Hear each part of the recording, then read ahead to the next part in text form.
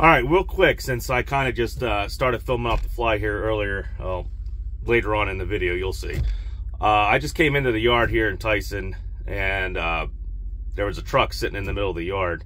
And for a second there, I thought I was backing up, but then I didn't see the guy in the driver's seat. So I talked to the yard jockey, and he told me that the guy's brakes froze up there, pulling out.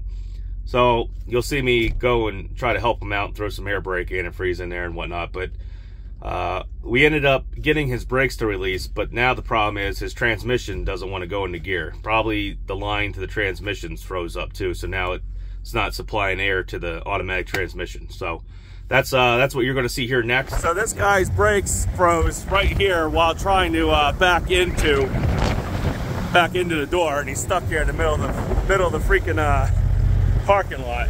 So I'm going to see if I can't help him out here. Oh my gosh, it's like 100-mile-an-hour wind.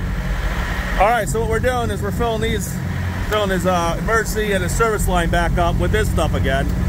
And I'm gonna have him hit the brakes off and on, and let's see if I can't get this trailer to move for him. Oh boy, woo!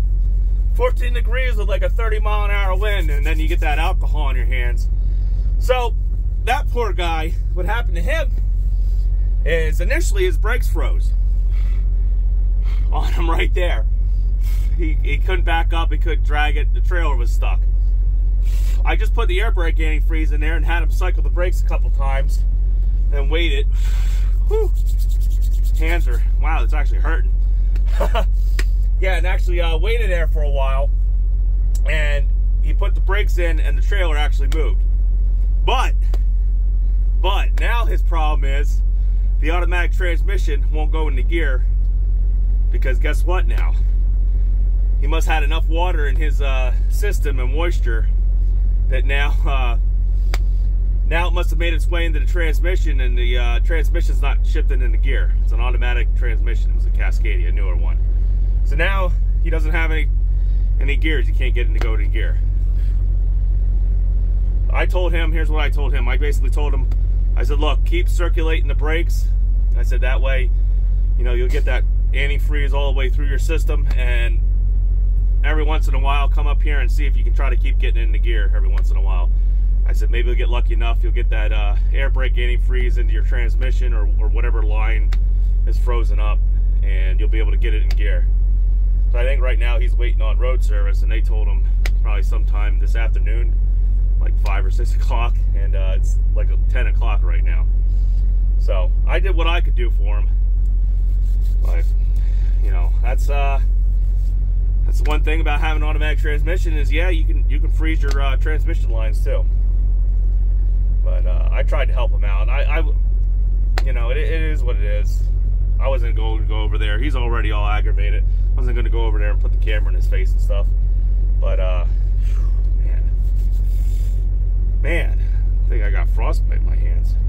But hey, I tried. But we, on the other hand, we have trailer brakes again, and they're working.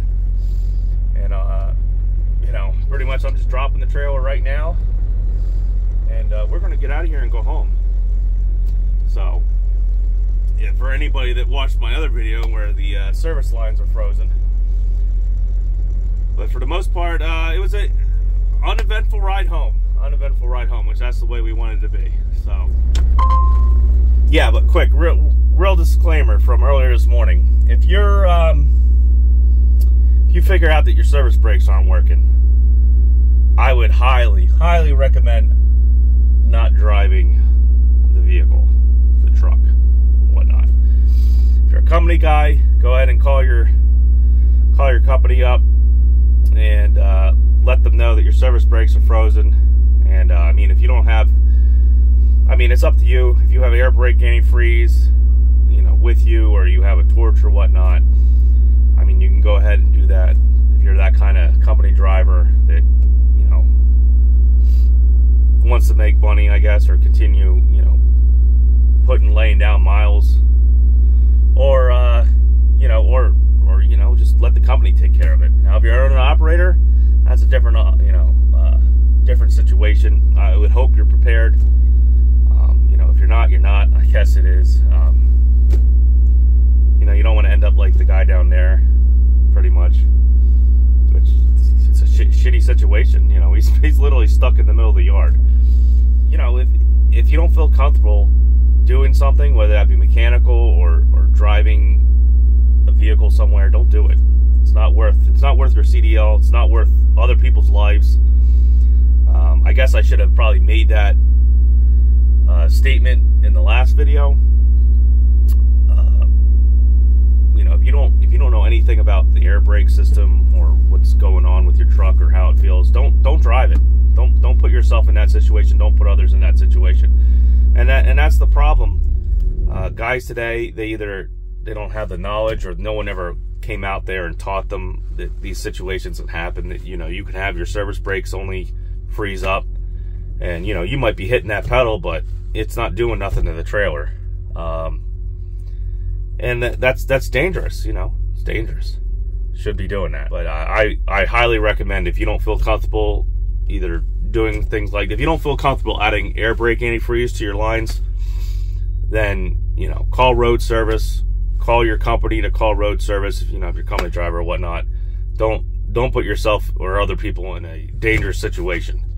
So that's my little disclaimer for what I did and what happened earlier this morning.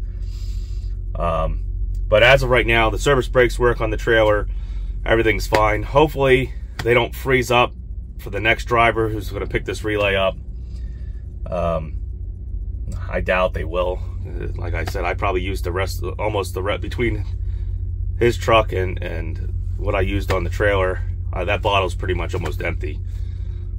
So we'll see how that goes. But like I said earlier, I'm gonna head back over to where I parked my truck at and get ready to go home. So if you like the content and you like what I'm putting out there, please hammer down the like button and smash subscribe. Like, I know today's content wasn't really, I don't know, put together real well. It was just thrown out there, but